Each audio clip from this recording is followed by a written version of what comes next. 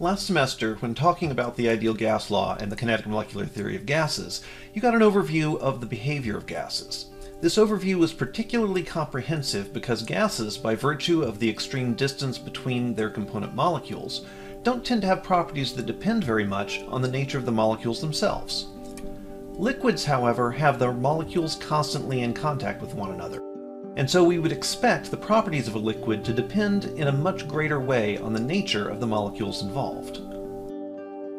The most basic property of a liquid that distinguishes it from a gas is that it has a defined volume, and the fact that this volume is defined by the molecules being in close contact with each other makes liquids relatively incompressible. This behavior is behind hydraulics, a technology that controls and transmits power through pressurized liquids.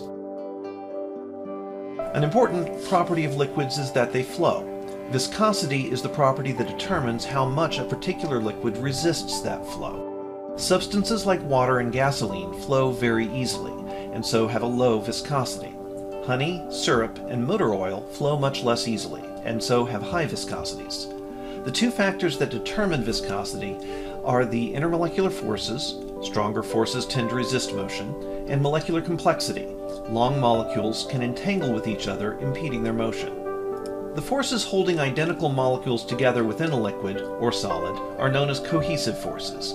At the surface of a liquid, there are fewer cohesive forces.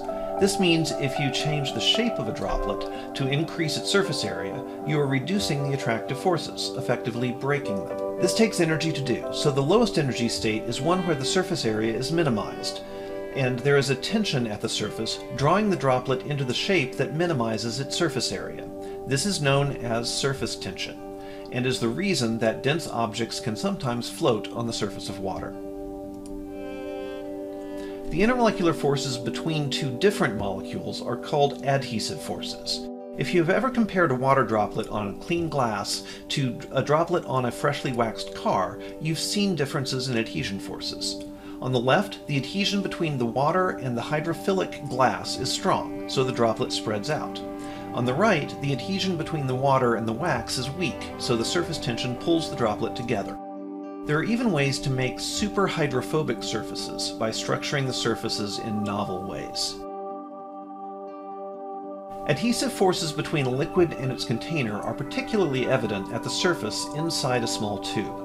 On the left, we see water which has strong adhesive forces with glass. This causes the water to climb the sides of the burette. The reverse is clear on the right, where mercury has poor adhesive forces with glass, causing the interface to bulge in the other direction. If the tube is extremely small, known as a capillary, then strong adhesive forces can cause the liquid to rise within the tube quite dramatically. This is the mechanism that causes liquids to climb up paper, in this case carrying with it dyes, in the simplest example of chromatography, a powerful analytical tool for investigating solutions.